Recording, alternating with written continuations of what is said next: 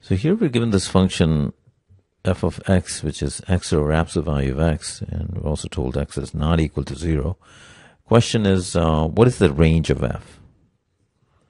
Meaning all possible values of f in the domain of real numbers here, excluding 0. So let's look at positive here. X is positive. Well, under these conditions, absolute value of x is x.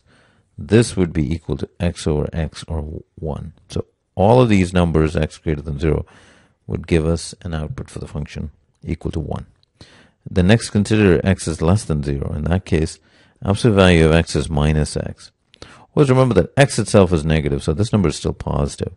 So in this case, the function will be x over minus x, or minus 1. So all of these values of x, negative values, would give us an output of minus 1. So the only possible values for the range of f are minus 1 and 1 only. So the answer is A.